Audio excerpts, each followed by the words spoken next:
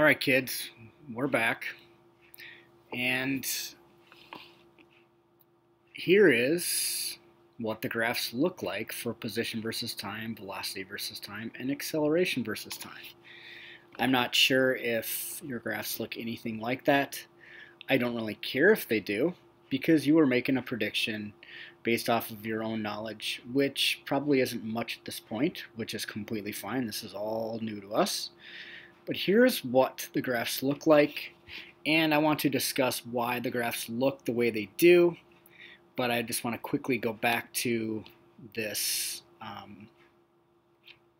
this horizontal oscillation virtual space here, and I click on this hovercraft, and as you can see, the hovercraft hits the spring in equilibrium, goes to the left, and then goes back to the right, to the left, to the right, to the left, to the right. And in doing so, what it does, it actually creates this position versus time graph down below. And the position versus time graph has numbers on it, which at this point you don't even need to look at them. We won't even be dealing with numbers until later. So all we care about is what the shape looks like. And so here we go with the position versus time graph. And as you can see at the beginning of the time, it's at the 0 position, and it moves to the left. And when it moves to the left, it goes negative, and so the position goes from 0 down to this biggest negative point. And then the hovercraft goes back to the right and gets to this big right position. And so it goes back to the right, hits equilibrium, which means it's right in the middle, and then it continues to go right until it gets to that maximum right position or maximum positive position, and then it goes back from the very biggest right or positive position back to equilibrium, which is right here. And as you can see, over this time period, the hovercraft did one cycle. So that's the time of one cycle. And then it repeats that pattern for another cycle, and then for another cycle, and this graph shows beyond that third cycle. So that's what the position versus time graph looks like. And so when you go back to the document that I created, you should see that my position versus time graph looks the same. So it goes from a 0 position, and it goes to the left and gets to the most left position or the biggest negative position, and then it goes from the biggest negative position and it moves towards the right and moves towards equilibrium, and it gets to equilibrium, and then it passes through equilibrium, and this is halfway through the cycle. It passes through equilibrium and then goes to the very rightmost position, which is the biggest positive position, and then comes back and goes to the left and goes back to equilibrium, and it goes through equilibrium moving left, and this is where it has made one full cycle. And so that's the first cycle time, and then it repeats that process again, just like I explained on the previous screen, but it did deserve being explained twice. All right, so now let's look at the velocity. So the velocity, when the hovercraft hits the spring, when the spring is at this 0 position, it is going its fastest to the left. So that's the biggest negative velocity. And then it continues to go to the left, but it slows down, and it stops when it gets to that leftmost point or its biggest negative position. And then it turns around and starts going a positive velocity, and it goes faster and faster and faster and faster until the hovercraft gets to the equilibrium position at the point when it's going its fastest positive velocity to the right. And then it continues to go through equilibrium, continuing to go right, continuing to go positive. But as it's going positive, it's slowing down, and it's slowing down until it gets to its biggest right or biggest positive position, which you see up here.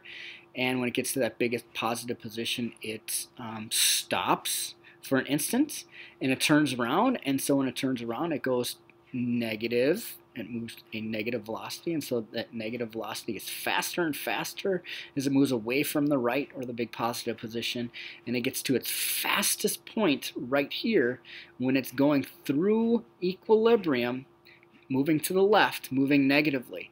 And so as you can see, we've done one full cycle of velocity, and then the pattern continues to do the same thing for each cycle. All right, so that's velocity versus time. So let's talk about acceleration versus time.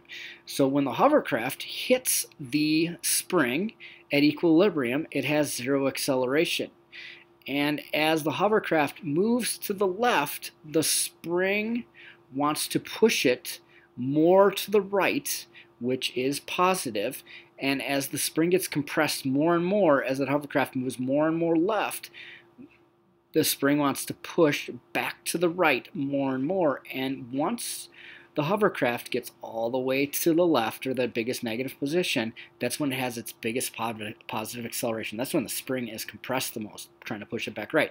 And so now the spring wants to continue to push it right, but it's going to push it less and less as the spring gets closer to equilibrium. And when it gets to equilibrium, that's when there is zero acceleration, because the spring is neither compressed nor stretched, and so it doesn't want to force it either way. And so now the hovercraft continues to move to the right after equilibrium, and as it moves to the right, the spring stretches more and more, wanting to pull the hovercraft back to the left.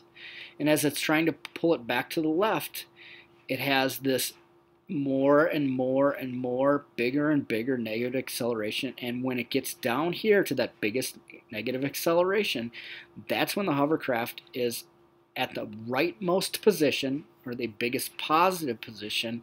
And that's when the hovercraft is being pulled the most by the spring to the left, being pulled most by the spring in the negative direction. And so that is when it's making the hovercraft turn around and going from moving right, and now it's going to move back to the left. And as it moves back to the left, the spring is stretched less and less, pulling it less and less to the left until it gets back to its equilibrium position, when it's no longer pulling or pushing it, because it's no longer compressed or stretched. And that's the point when there's zero acceleration. And once again, that repeats for a second cycle, and then it repeats for a third cycle. All right, so I hope this explanation was helpful as to what your answer should be. I hope your prediction was whatever. I don't care if it was right or wrong. I just care that it was something. And I'd be interested to find out how you guys did whenever we have a chance to chat about things. All right, if you have any questions about this or anything else related to horizontal oscillation, please don't hesitate to reach out with questions. From here, you will work on Waves Unit 1, Worksheet 1, which you will be required to draw these same graphs for a block going back and forth on this particular worksheet. So good luck with that, and good luck with everything else.